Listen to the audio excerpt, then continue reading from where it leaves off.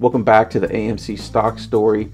Our film festival is going to continue, and this is a great film from 1982. It's a remake of an old 50s film, The Thing. And in 1982, John Carpenter did a remake of it. And now, what I like about The Thing, when I think about the AMC Movement, is there's this great scene, and I'll tell you about it in a minute. But let me give you a basic summary of the movie. You know, again, if you don't want any spoilers or anything, go watch the movie and then watch this video. But I think this movie's from 1982. I don't think I'm really spoiling it for anybody.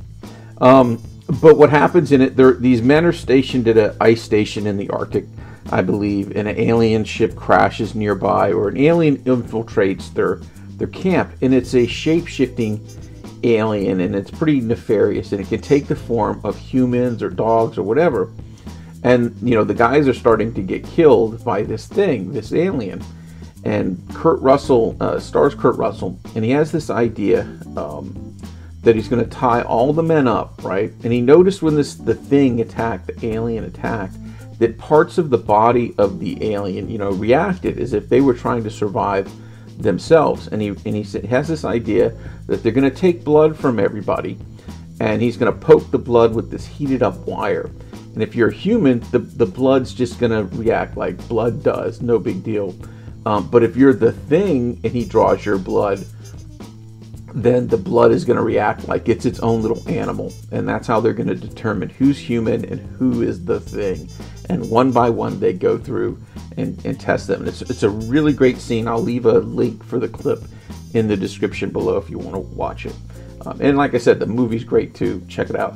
But here's the thing that reminds me about the AMC Movement.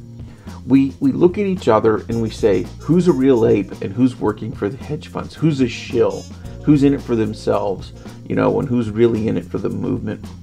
And I wish we could all just sort of tie each other up and then poke each other's blood just to kind of see for real who's who.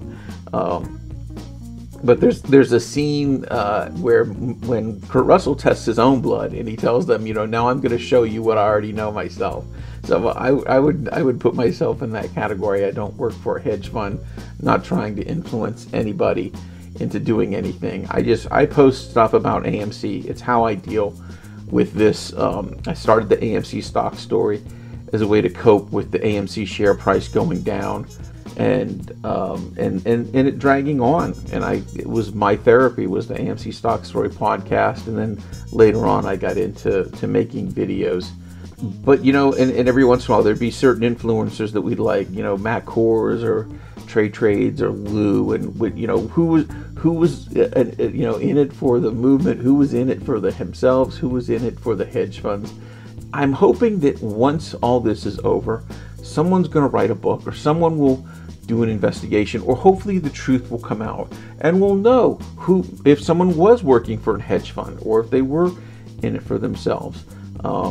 And in the end, what was the best course of action for the AMC Movement and for things that happen? I don't know. I'm a simple man, and I don't have any answers, and I don't know what can happen. And we're at this point now. We're sort of at the mercy of the judge and the court and events.